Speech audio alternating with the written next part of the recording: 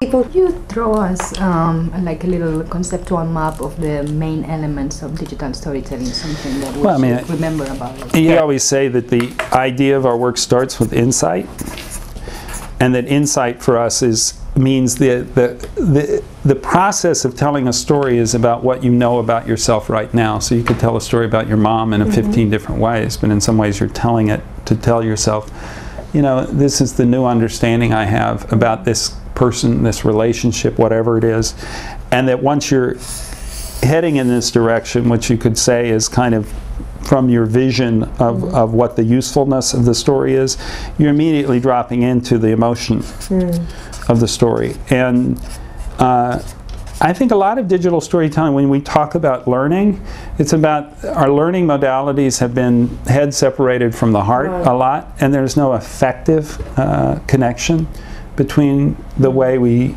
come to understanding and the way it feels to have this knowledge. And so in the steps that we talk about is when you're thinking about this kind of story, what are you feeling as you're expressing this? Meaning, is it about loss, or is it about joy? Is it about celebration? Is it about recovering something that you didn't know, like discovering something that had been concealed? And once you're there, then we're really talking about the structure. And for us, we used to call it as the dramatic arc that goes from you know, the beginning of a captured moment that pulls you forward to a conclusion that allows insight to happen, and this would be called the desire arc, right? Where a character goes. That we're focused really more in these small stories in one moment that might then get broken into two different pieces. So the beginning of a story could be just before a change happened, and the end is, you know, the change occurring and what you learned.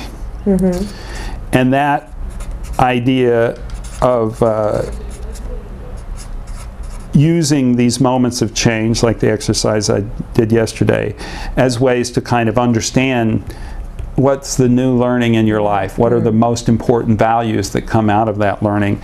The structure part of it is where you go from there. Most of the rest of what we talk about are about making a short film, and the visual and the audio and the assembly, and how story changes between a text and a visual representation of the text. What happens when you add music? What are how the layers interrelate? How do you pace the story? Those are the other steps, but this part of the creative process is the same for all of our teaching. We're really always asking the person the question, well, what does that story mean?